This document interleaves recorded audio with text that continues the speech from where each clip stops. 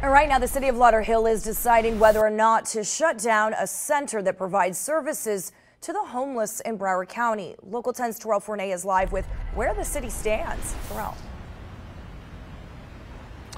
Yeah, the future of this homeless resource center had been up in the air over some perceived code violations. In fact, the operators of this facility had been scheduled to meet face-to-face with those operators and a magistrate at City Hall, but we are told that that meeting will not happen after all. Let's take you inside. This is our food pantry. The boxes are stacked high inside of the pantry of donated goods for LifeNet for Families, indicative of the need, says the charity's CEO. Mainly non-perishables because of the fact that we're moving them around, but we really try to give a variety of foods. 2,500 meals a month are delivered to the needy by the nonprofit organization. This is where all the work happens. And in the kitchen and dining hall, volunteers serve the homeless hot food, roughly 400 meals a day. It's a restaurant quality meal, and then they can see our caseworkers, they can take showers. Women, children, and men like Lester Palmer rely on LifeNet daily. But it's an awesome place here. It needs to continue to go on. It helps a lot of people. And how often do you come here? 5 to 6 days a week.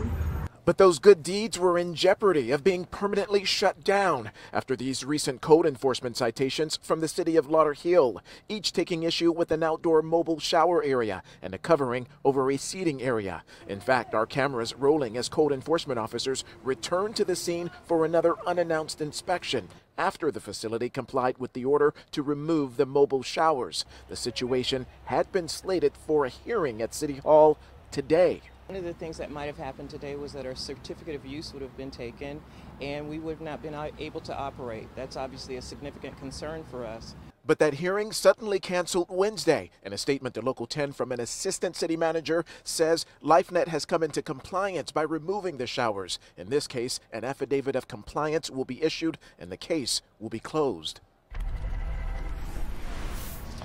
So the operators of this homeless resource center say that that is a bittersweet move. They are happy that they are still able to provide this service to the needy here in Broward County. But on the other hand, they really wanted that opportunity to meet with an objective person, in this case, the magistrate at City Hall, to state their case and really explain the critical services that they provide here and what was really behind those areas that were deemed problematic. Stay tuned. We are live in Lauderhill. Terrell Fournay, Local 10 News.